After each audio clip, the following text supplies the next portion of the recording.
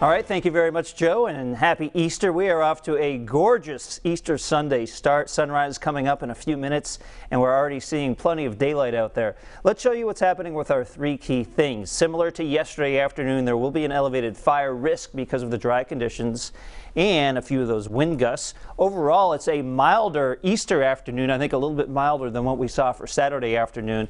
And we are looking at a quiet week. In fact, I wanted to kind of show you the general weather pattern over the next few days. It's kind of interesting. This is around 5 p.m. Notice the center of low pressure is offshore, so that's a good thing. We don't have any storms in our forecast for today, as high pressure generally maintains control. But notice, instead of the storm just moving away, as sometimes happens around here, we essentially have a traffic jam in the atmosphere. And so instead of moving away, it actually starts to drift a little bit back towards us by the time we go into Monday night and Tuesday. At this point, it only looks like we're going to get some clouds because of this situation. But notice Tuesday morning, the storm is still kind of hanging around offshore. Potentially by the middle of the week, it starts to drift away a little bit more as we get some of these milder temperatures moving in. But that's sort of the weather pattern we're in right now. We have storms kind of stuck in a traffic jam in the jet stream, but fortunately the storm is not stuck right over the top of us. It's off to the north and east of us out in the Atlantic. All right, looking at our conditions here in Providence, where we are off to a chilly start.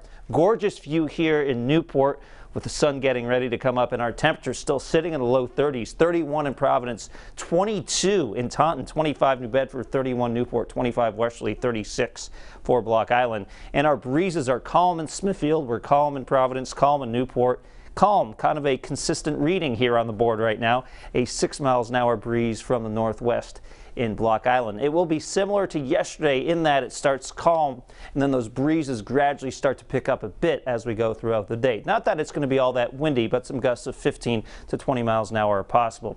So again, there's that center of low pressure offshore, high pressure generally maintaining that flow of wind from the west and northwest, and that should keep in plenty of sunshine for today.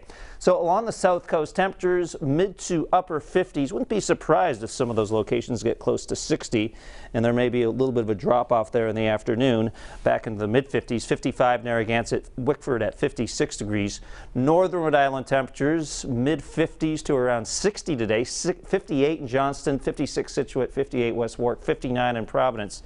Again, a few low 60s are possible, and mostly sunny skies here in eastern Massachusetts. Temperatures around 59 or 60 in Attleboro, 59 Seekonk, mid-50s from Fall River into Freetown, Westport, Dartmouth, and New Bedford into the upper 50s.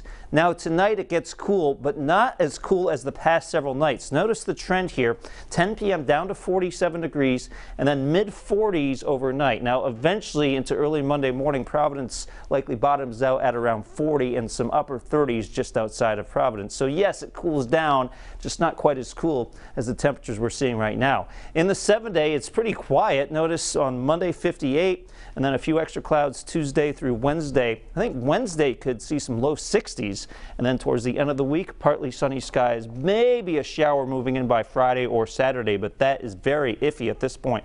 Overall, that forecast is a dry one as we look across the next 7 days. You can always get more updates on our website at WPRI.com. And I do not know if you noticed that, Kate, one of the forecast graphics said excellent. Excellent for the forecast. If anyone were to make that pun, I would think it were you. So you know, and I don't want to plagiarize. I want to give TJ Del Santo credit. He had that in the graphic from last night, and I borrowed it because I thought it was very appropriate today. There's no better way to say that today will be excellent. Exactly. I thought it was very appropriate. It is. Thanks. Yep. All right.